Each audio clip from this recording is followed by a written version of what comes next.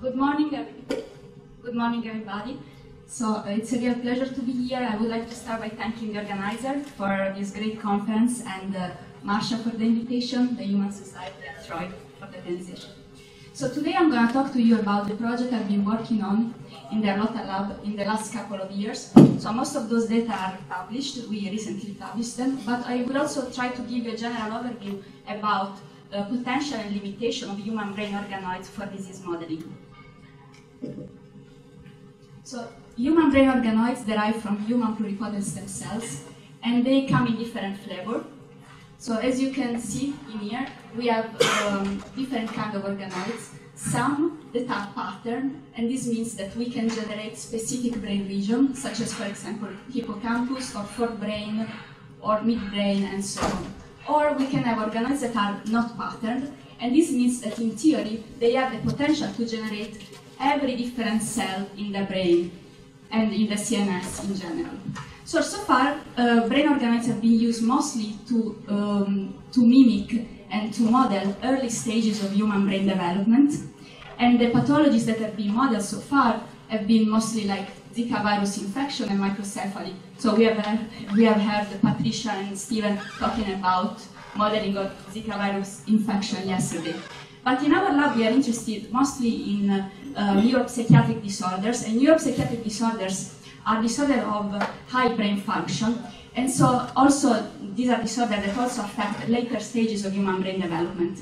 And so for this reason, when I joined the lab, I decided to try to extend the timing culture of those organoids. Because, as I said, before basically we published this protocol, Lancaster and in the Knoblich lab published the first protocol on human brain organoids, but this protocol only allows culture of human brain organoids for up to 3-4 months. So I changed a bit the protocol. It was earlier published by the Knoblich lab.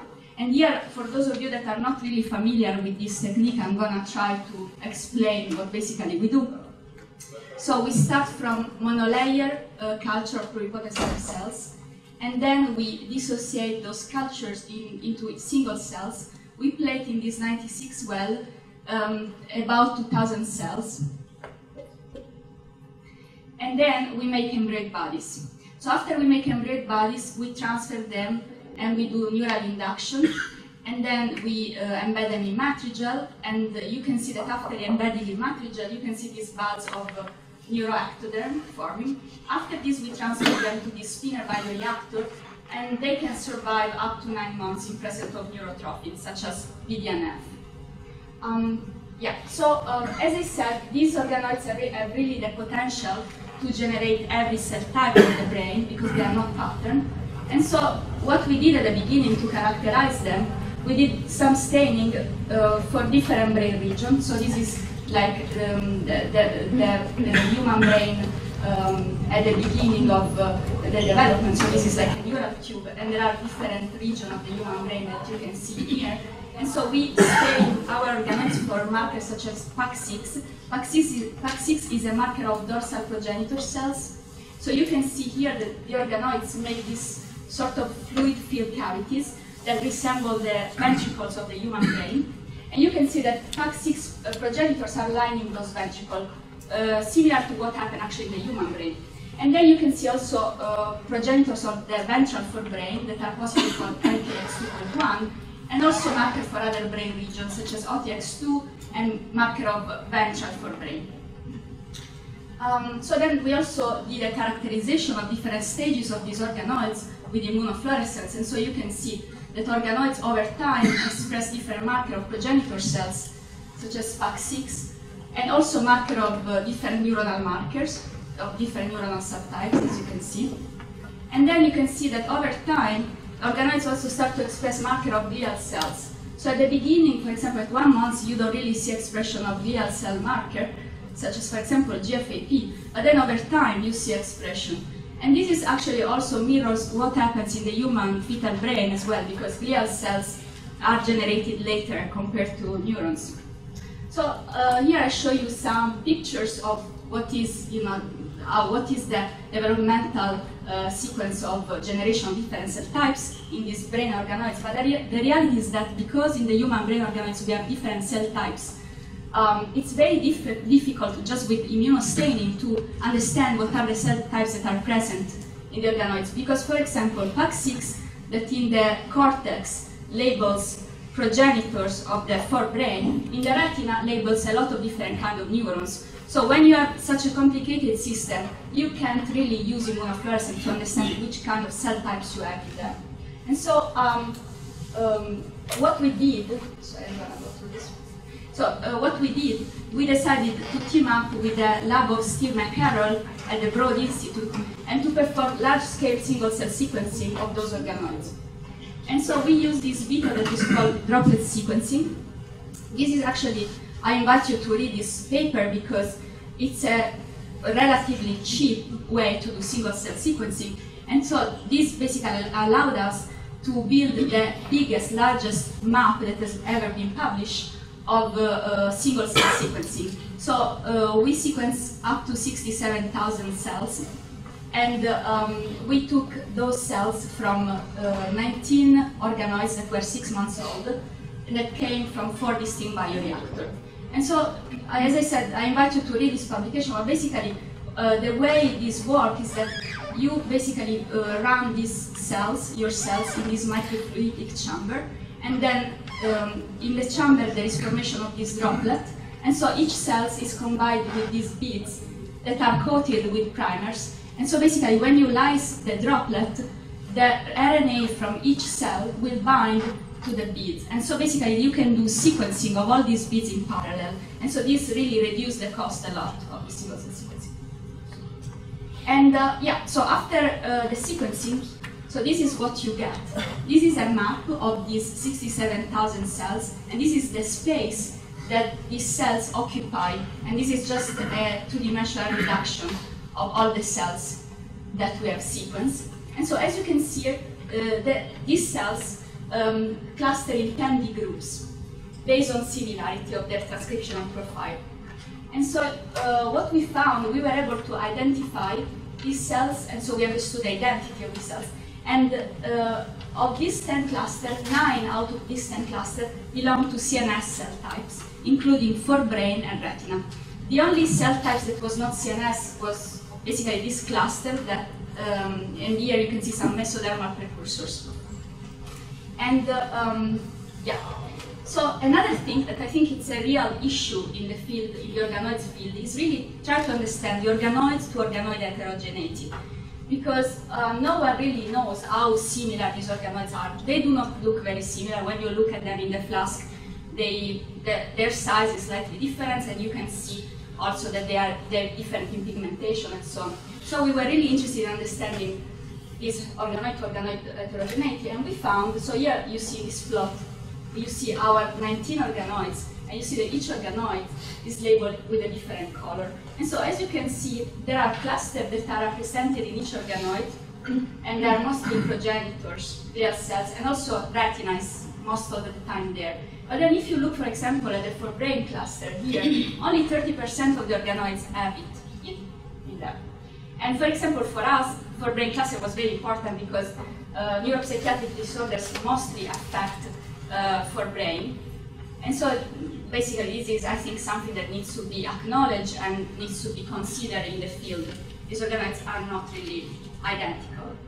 And so something that we thought to decrease this level of variability is to use reporter lines. So for example, fluorescent reporter lines that can report for brain, for example, and then just pick organoids that express this forebrain marker. We also noticed that there is a sort of flask to flask heterogeneity, and so if you are doing an experiment, it's better to use organoids from the same flask for consistency.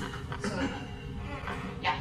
Okay, so we decided then to look at higher resolution at the cell types containing this forebrain cluster, and as you can see in here, we found a lot of different cell types. So we found different kinds of progenitors, such as radial glial and intermediate progenitors, and different kinds of neurons of the forebrain, including excitatory neurons and inhibitory neurons.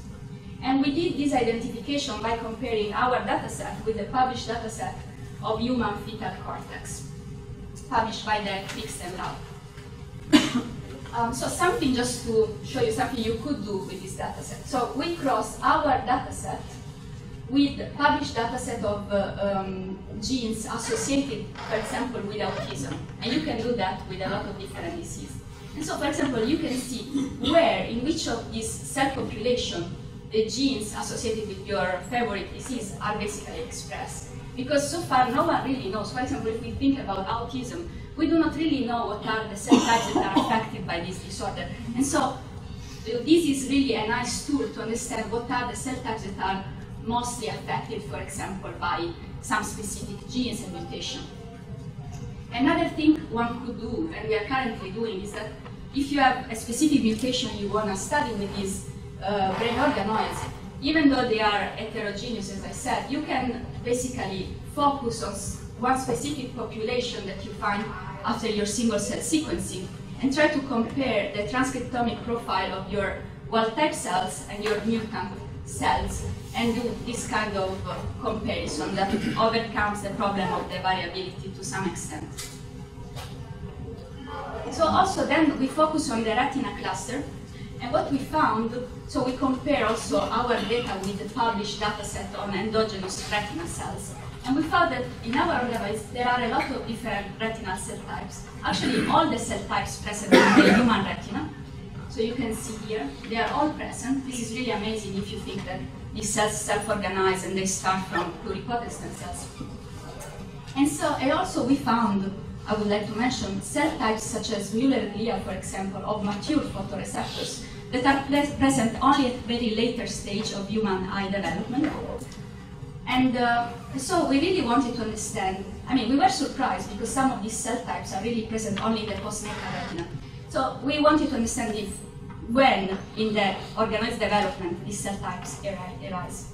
And so we also did single-cell sequencing on 3 months old organoids, and we compared them with 6 months old organoids.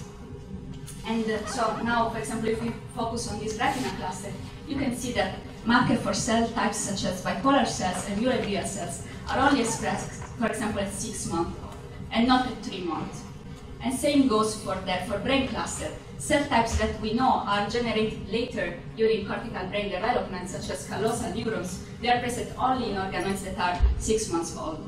And so these tell us that it's really important to culture these organoids for a very extended time if you really want to model these high order, these disorders that affect high order function of the brain. Because if you model them in organoids that are only 3 months old, you will not have all the cell types that are present in the human cortex.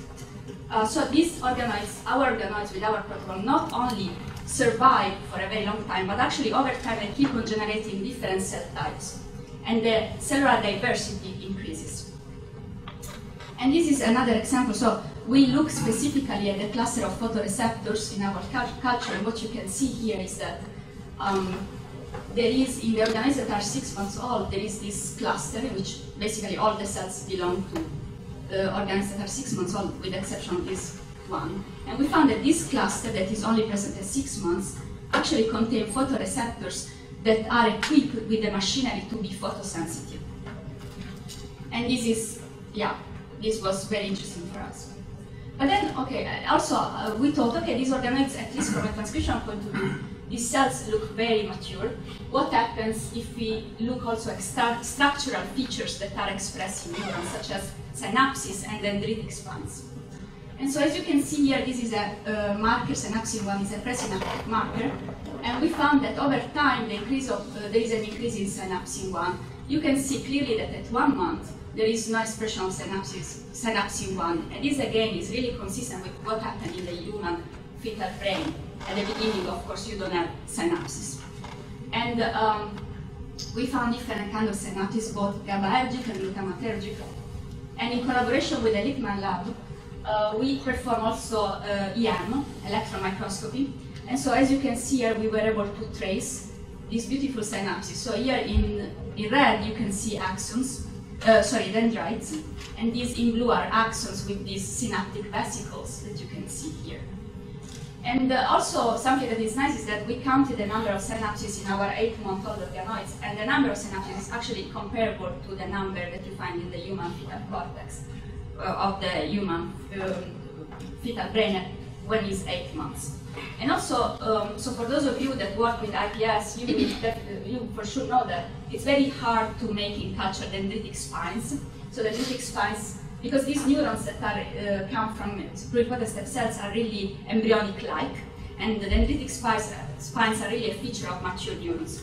And so we were interested in understanding whether our organs were also able to make spines, and we actually found that 30 out of the 100 synapses we traced are made on spines. And so here you can see a reconstruction of, so you see, sorry, the movie is a bit slow, but you see this yellow dendrite and the red dendrite that are able to make spines, that make synapses, basically on these axons. So you can see here this protrusion that basically are spine. Yeah, but yeah, I'm telling this also because we believe this is very important. Having spines in these organs is very important because we know that neuropsychiatric disorders also involve dysfunction in spines formation and remodeling. And so we believe that this is a model that can actually help with modeling those specific aspects of these disorders. And then we also were interested in understanding what was the electrophysiological profile of our organoids. And so Giorgia, that is a postdoc in our lab, set up in collaboration with Ed Boyden a very nice system to perform cold recording from brain organoids. So this is a multi-electrode array. It's actually, this can be scaled up to 1,000 probing sites. So you have a lot of probing sites, and you can simultaneously record from this microelectrode array the activity of the organoids without slicing them. Because the whole point of having organoids is that they are three-dimensional structures, so we don't really want to slice them. And what we found was that at 4 months, those organoids do not display any activity. But then if you wait long enough, you can see this very nice spike arising. We also found that after NBQX administration, the population spike rate decreased, and this is actually in agreement with the fact that these neurons inside the organoids over time actually make synapses that are functional. And we also found that neurons in our organoids fire in a coordinated fashion. So this means that neurons in our organoids are mature enough to actually make spontaneously active neuronal networks, and so they fire together. And again, this is an aspect, if you want to model neuropsychiatric disorder, that you something that you want to have in your culture. Yeah. So yes, this is basically my last slide. So what we found, I show you at the beginning, that basically we have this functional photoreceptor, at least from a transcription point of view. And so we wanted really to see whether they were really able to respond to light. And so we did perform recording from our organoids, and then before and after light stimulation. What we found is that, as you can see here, following light stimulation, the activity of our organoids was actually affected. So our organoids are sensitive to light, and this is very nice because it's they are almost able to have this self-emergent sensory system in them. And so if you want to model really subtle aspect of human network development, we believe this is a very nice system because it allows that. And so I would like to conclude by summarizing our findings. So we've been able to develop this protocol that allows long-term culture of organoids, and over time organoids mature and they keep on generating different cell types.